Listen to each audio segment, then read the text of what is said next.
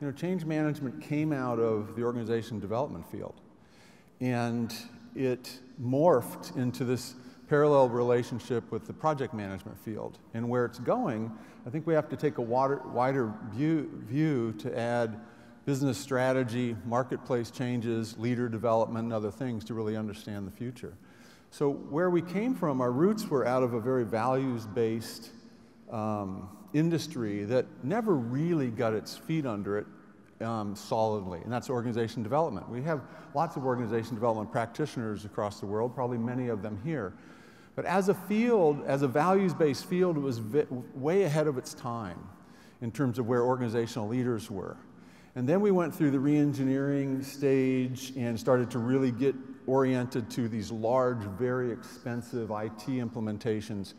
And OD was not supporting it adequately. And so all of a sudden we had a more granulated orientation to how we handle people, the people side of the equation of IT implementations. And we had project management driving action on the ground, and then all of a sudden we started to have these, well, what about the people? And change management began to evolve out of that question. And where it met project management was an orientation to more practical tools, more practical ways of approaching behavior, dealing with resistance, communication, training. Those were and implementation planning. Those were the stalwarts of change management 20 years ago. By the way, they still are today. And where the field is, I believe, is that we're really fleshing out tools and methods and what we do with software and how we really kind of make it alive on the ground. But where the field needs to go is to lift back up. And change management is a fantastic contribution to organizations. But given the complex world that we live in, most of our changes that are really challenging are now transformational. They're no longer just developmental or transitional, where change management thrives. They're transformational. And change management, when we apply it to transformation, it's useful but partial. It's insufficient.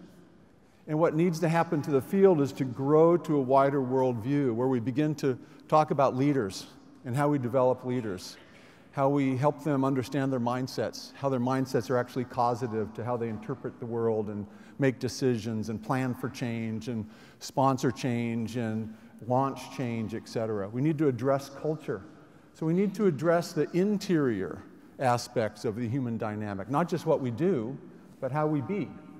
And to do that, we as a field, if we want to stay abreast of the challenges that our leaders are facing, since they're our main clients, is we've got to expand our worldview to reach out to the cutting edge of leader development. We've got to, yes, include project management and do all the integration work that is now happening on the ground. But we also have to raise up to actually serve directly the C-suite and have partnership with the C-suite, not be an add-on to a change effort. And we've got to also raise up and actually understand business strategy and how do we become an advisor to the business from a strategic level. Now, when I say those last number of things, probably some of us in the room go, oh my God, that's a big task.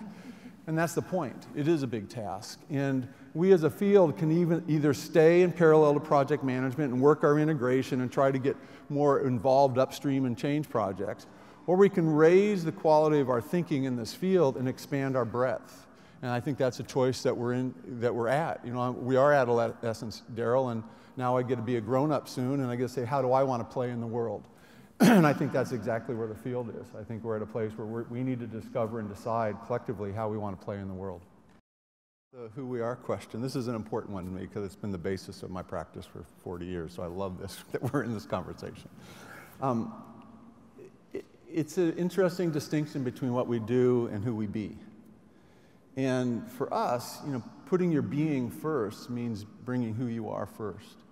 So that's always the foundation. And if we just take that idea, bringing the core of who I am out into my work, so that I'm actually using self as an instrument, which is an old OD term.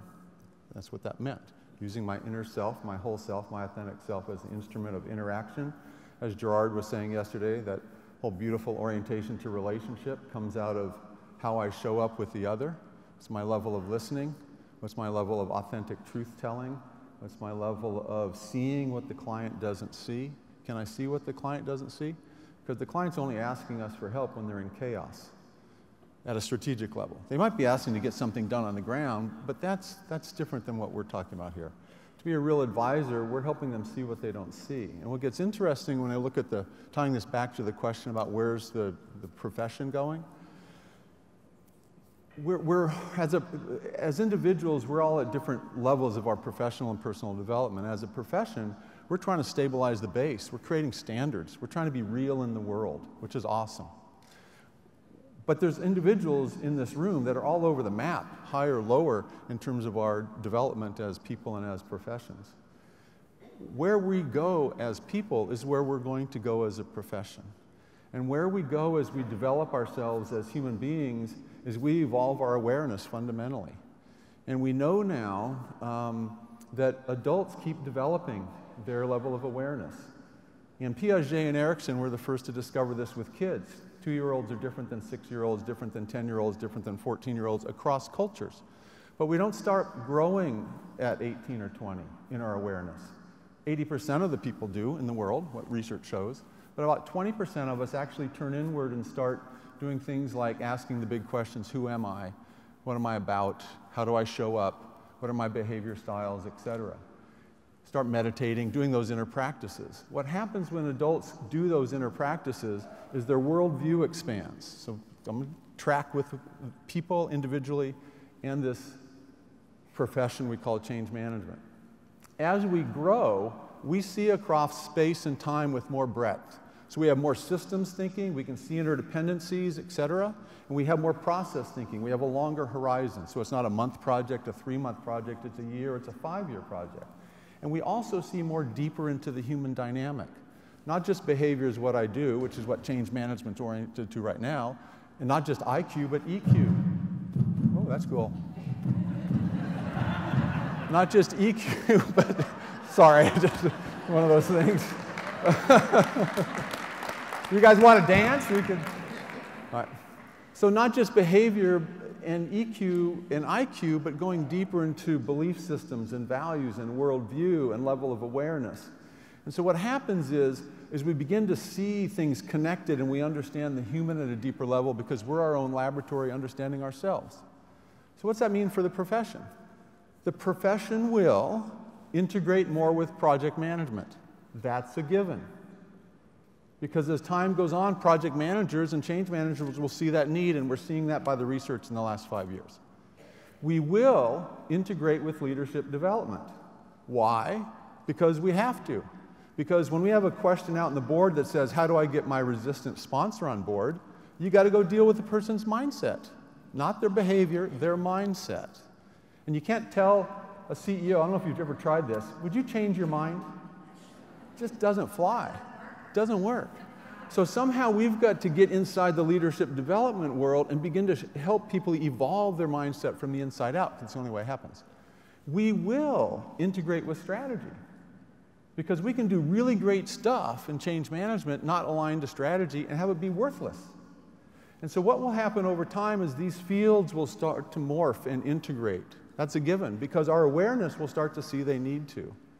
And fundamentally, then, what we will do is we will become co-creators with change, which is different than exchange. Change is developmental. Change makes things better. And it makes it better at a developmental level, a transitional level, a transformational level. How radical is the change? And when it's purely transformational, it means people have to change from the inside out. The individual mindset has to shift, the culture has to shift. So when we talk about how we show up is actually core to the development of ourselves as individuals and the development of our field, the development of our planet. We can't solve today's problems from the old way we thought. So fundamentally, yes, it builds relationship, but it's also a platform for breakthrough personally, organizationally, and in our field. And I'm passionate about that. Did you notice that? One client, total command and control organization, new CEO, not dissimilar to Gerard, new CEO, whole different worldview. What's your worldview? Oh, it's all about relationship, all about connection, about people working together, about people working cross-boundary. That's a different worldview than it's about the leader making the decision, only disseminating information to the people that need to know, keep it within the boundaries of the silo, et cetera. This guy was all about cross-boundary connection. 4 years later, it's a different planet. Those people live in a different planet, right? So that worldview made a difference. Another story was we were doing a 4-day retreat once, years ago. And in the closing, me summarizing the closing ahas, the CEO pops out of his chair like a little kid in a candy store. And he says, I get it! I get it! I'm in the way! And his whole team went, yes! Right? Yeah, well, that's the point, is that was a blending of change with leader development, right? So for us in our own business, we do both for that very reason, because you can't tell those smart CEOs to be different, but you can evoke it from them so they see it. And that's that blending I think is going to happen naturally in these fields. When you're dealing with transformational change, from our perspectives, you have to deal with leadership mindset. And the only way you do that is in some kind of retreat setting where you structure experiences for them to see the difference between that, and so that they can have those ahas. And one of the things that I would throw out from an individual development perspective is that any of us in the audience that aspire to have that kind of trusted advisor role with the C-suite, where they're calling you for personal advice about their ideas around strategy execution and change and transformation, is to remember that we'll never have that relationship through our tools. They don't care. They just want the resistance to go down, the commitment to go up, and things to be delivered as on time and on budget as possible. And for there to be adoption and sustainable results, that's what they care about. And if we can realize that there's these 3 or 4 dimensions that we can grow into, which is to see across space more, so see more of the system dynamics in the whole enterprise, see across time more, so a long-term horizon of where the CEO is trying to take the organization, and see deeply into our own human dynamic, and see consciously, so we're consciously aware of what's going on in us and others and the CEO, so we can navigate those fears and doubts and anxieties, and the worldview that says, you know, touch your shoulder, because that's a mindset right now, right? I adopted that mindset. So you're helping them see mindset in action. And so all that's critical. And so if we want to evolve ourselves as practitioners to have more of that access, the critical thing is we have to see what they don't see. Yeah. So we have to see more system dynamics. We have to see more process dynamics. We have to see more deeply into the human condition. And we have to evolve ourselves so we can be present with that powerful person who's always friggin' right and everybody knows it, and say when they're not. And say when they're not in a way that includes their thought process and their worldview, that leaves them feeling whole, and that has you maybe ruffle their feathers a little, and then tomorrow they call you back to say, would you explain that again? Right? And they call you back when you leave them with something compelling, when something strikes them that's on the edge of their awareness. But we don't go to the edge of the awareness when we got our head focused in tools. We got our head focused in tools. And I'm not saying anything we shouldn't do that. I'm saying as a profession, we got to master that, get our standards together, and then we have to evolve. But those of you that have a tool set, my urging is to say, take that and do the work inside yourself. Do the personal work that evolves who you are as a human being so that you can become that trusted advisor because you see what they don't see. And you show up in a way where they love having you around just because it feels good, because you take them to a different place in themselves. It's really a who you are and who you want to be as a professional question. And if I have attachment to being liked, being thought of as competent, keeping them all feeling comfortable so that they like me and like the work, then I tend to migrate to the lower level issues. If I have a self-identity that says I want to make a difference in the world, then I'm willing to ruffle some feathers. And what happens here in terms of our own growth as people and as professionals is the more I can manage my own fear, the more I can tell the truth to you. The more I can disclose what I'm really seeing. And do it in a way that's authentic, it's without judgment, it's just what I see, it's my perspective, what's your perspective?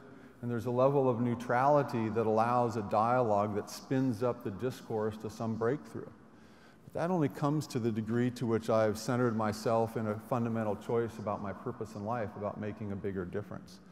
And the more I find center in myself, the more I can see holes in the world, right? The more I see holes in the world, I don't mean holes, I mean W-H-O-L-E-S, holes in the world, the more I find center. And so as I migrate my life purpose to a higher and higher calling, I'm dropping myself deeper and deeper into myself.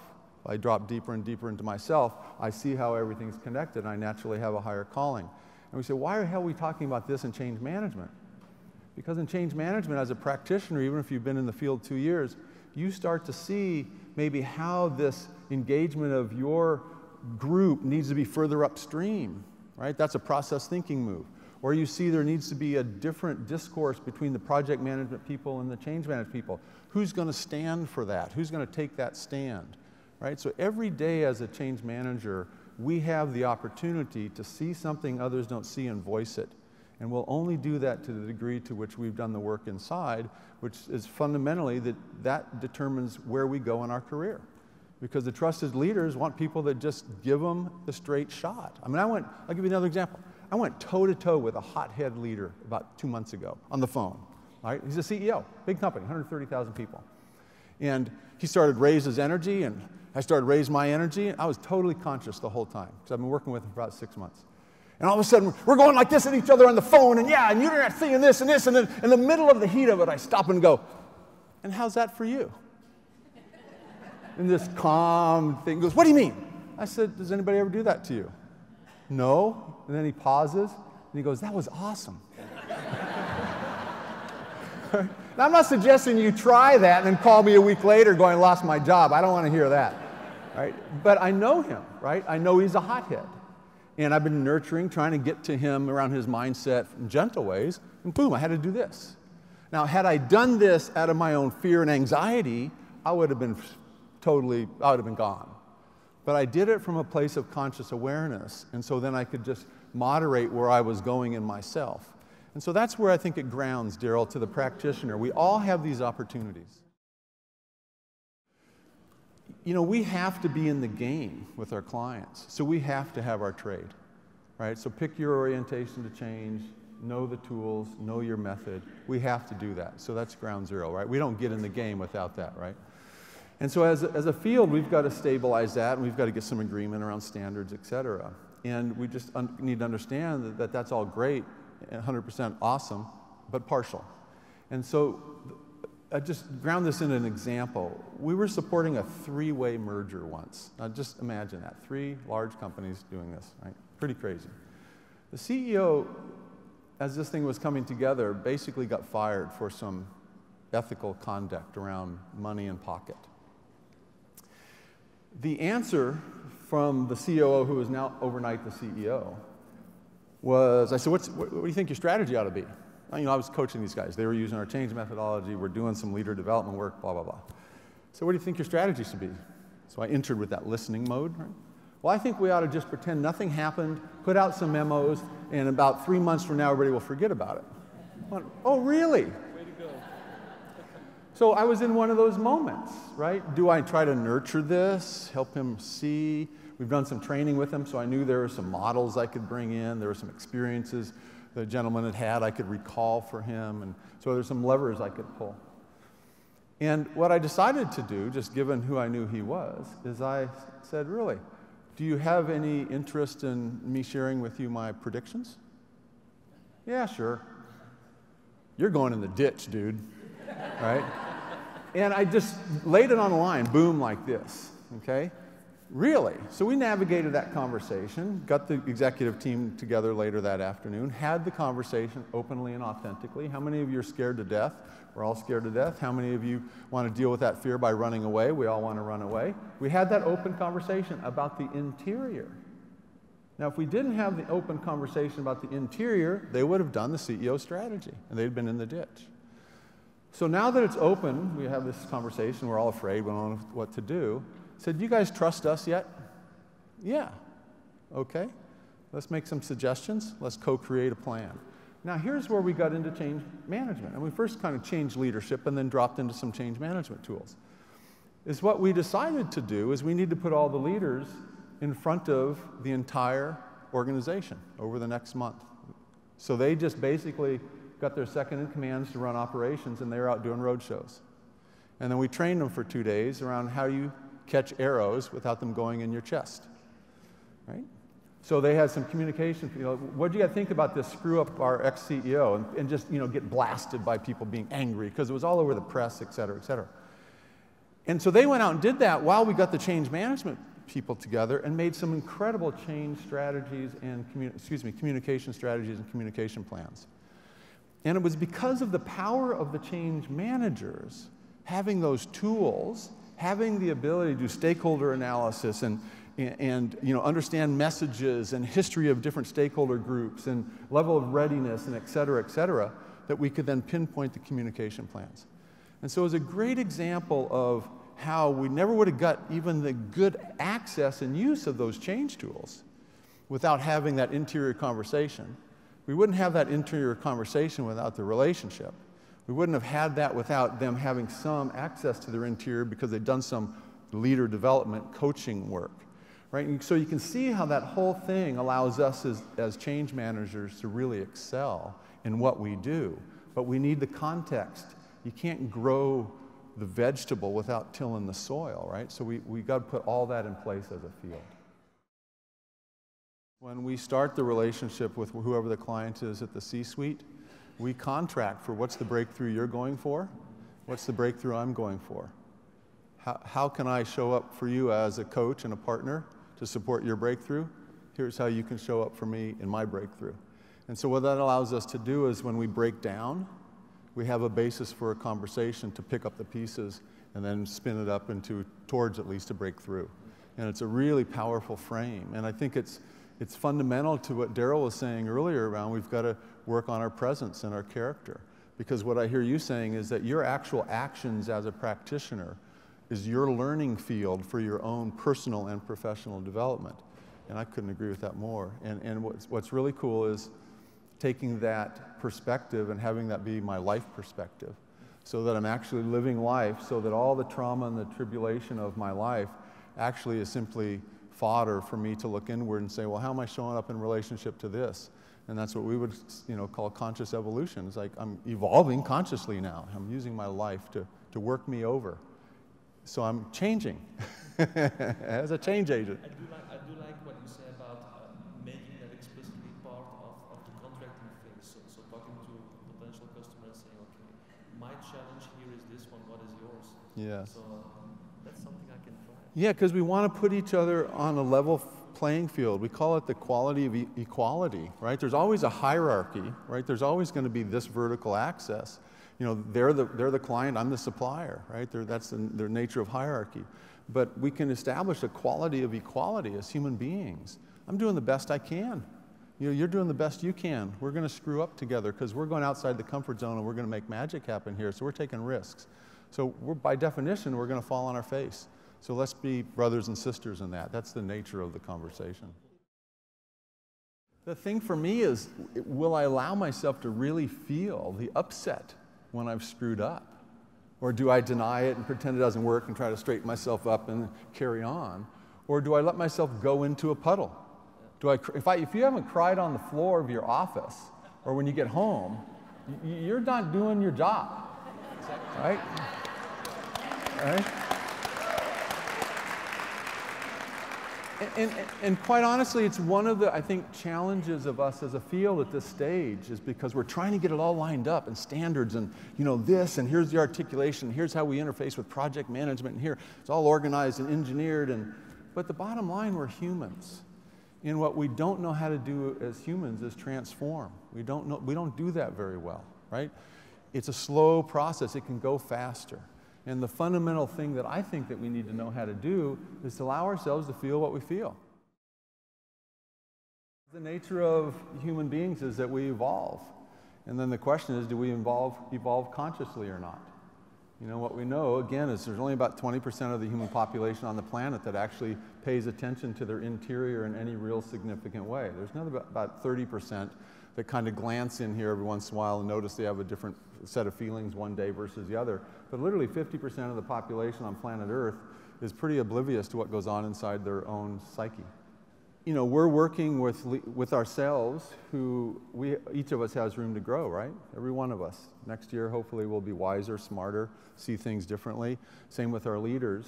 And so we're all in this reality called complex change, and we're all over our heads. I mean, quite honestly, the complexity we're dealing with is complexity that the human race has never seen. And so by definition, it's polishing, right? It's honing us.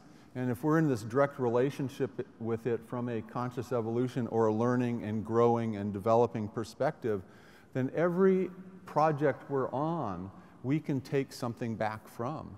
It might be the way I deployed my tools. It might be the way I communicated or didn't do very well with the other side, whatever it was, the project management team, the leader team, the mid-managers, the people in that other department.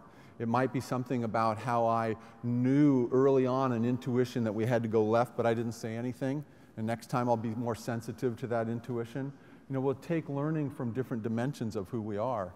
And the bottom line is we'll grow. And we will succeed, because success is just mile markers along our journey. I mean, that's for me, my perspective on it, is that we will absolutely keep learning. And the more that we can do this kind of discourse, you know, together, where we can get real, as Daryl's suggesting, where we're not just puffing our chests and making sure everybody knows that we're all together and we know our stuff and we're so professional. And anybody notice that in the room at all? Can we call it out? All right, raise your hand if you've had any energy about making sure you look good sometime in this conference. Raise your hand. Come on, you liars! Yeah, so it goes on for all of us. And so the other side is raise your hand if you're open to show your warts and your scars. Yeah, so now we get real, right? If we're willing to go on both sides about how wonderful we are and how we still have learning to do, then we can be a really powerful community. When I say we're going to be successful, I'm actually not necessarily talking about us as a field. I'm talking about us as a race. You know, us as a group of people who are looking to how we navigate and transform organizations. This field, if it doesn't evolve, will go away, right?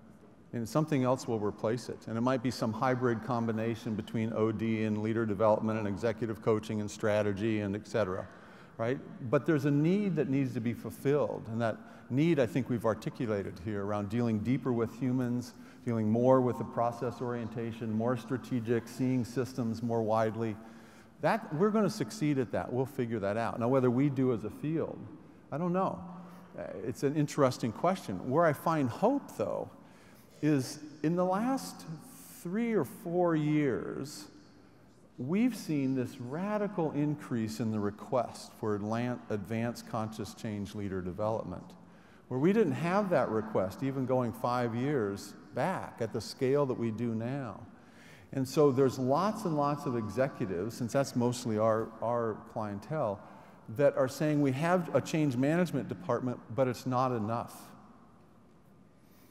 And that question ought to scare us and excite us. It should excite us that there's a department now. It should scare us that we're not meeting the full need. And I think that's the tension that, as an industry, we've got to hold. And so I think we can meet that need, but I think we've got to press our edge, as what Daryl's talking about, is we need to turn into where we don't yet have it together and explore that. And if we do that, then this field will be incredible 20 years from now. And if we don't, this field may not exist 20 years from now. Because the complexity our leaders are facing is so huge, they need the solution. And it's going to be some integration across these disciplines, and how that shows up operationally is yet to be seen. I just hope I'm around to see it, because I'm real excited about it. You know, a lot of our core work is we make this promise that you'll get to the client, that you'll get breakthrough project and enterprise change initiative results while simultaneously building capability. And what the request is on that side often migrates to looking at the integration of these different disciplines. And so I think it's going to end up, quite honestly, making, you know, a bold guess today, is we're going to see more and more strategic change offices. And that strategic change office, my wish is there's actually a chief change officer, a CCO. Just like not too many years ago, there wasn't a CIO. Now there is, right? It wasn't that many years before, by the way, that HR EVPs weren't EVPs, they were SVPs or VPs, and they weren't at the executive table. So now you have people at the executive table, you have technology, but what's coming forth next is change. And the reason change has to be at the executive table is because change is strategy execution.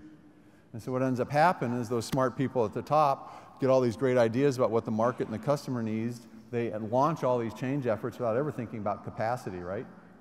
So our research shows the number one issue now in organizations is capacity, right? Because there's all this operational stuff and all this change efforts and same resources, no one's really took a strategic view of how to do it.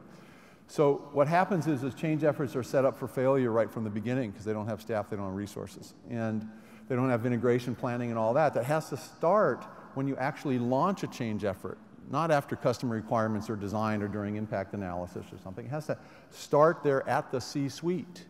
So the chief change officer has to say, we got no capacity. And then somebody says, well, what can we stop? What can we delay? What can we modify? What can we integrate to get more done with less resources? That has to happen at the C-suite. So I see a strategic change office led by a chief change officer.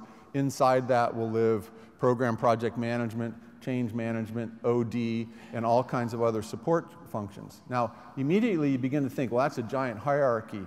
It doesn't need to be that way. It can be one person with a couple staff people. And what that person has command of all those resources that might live in the line.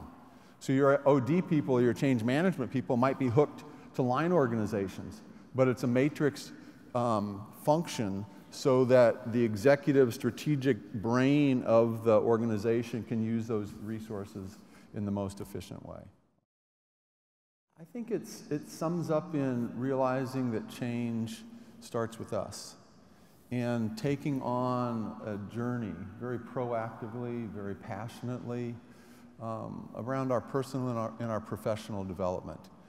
And our personal development would include learning about our style and learning about our typical behaviors and our emotional patterns, and then going deeper in ourselves and fundamentally ending up with some internal practice that keeps evolving ourselves from the inside out so that we bring more of our being to the game and to what we do. And including things like meditation and all kinds of forms of personal growth, the more we can do on the personal side. Because that translates into better skills to build relationship and community. It translates to deeper listening, more authentic speaking. It translates to understanding human motivation and how people's worldviews actually determine whether they're resistant or commitment to our change efforts. So it gives us insight to the things we're actually working with called humans, right? Called people, because I'm my best laboratory for that. So that's one side, personal development. On the professional development, it's to stretch the boundaries. And if your boundary right now, because you're new to the field, is to learn the basics, then learn the basics. But let's not stagnate there. Let's go to the edges. So what do you already feel your strength is and where's your weakness? So maybe you're really good on the human side, but you're not so good on the system side. Or maybe you're really good at the tactical level of process, but you're not really good at the strategic level of process. Maybe your worldview tends to be in month increments, but well, what if you could get it year increments? So for me then, what that translates to is to stretch the boundaries and look outside our discipline, but to go out into those other disciplines, into those worlds from the perspective of what can I bring back to my field as a change practitioner. And that for me is the most important thing, because if we embrace change for ourselves, then we're going to bring more of our capabilities to our clients.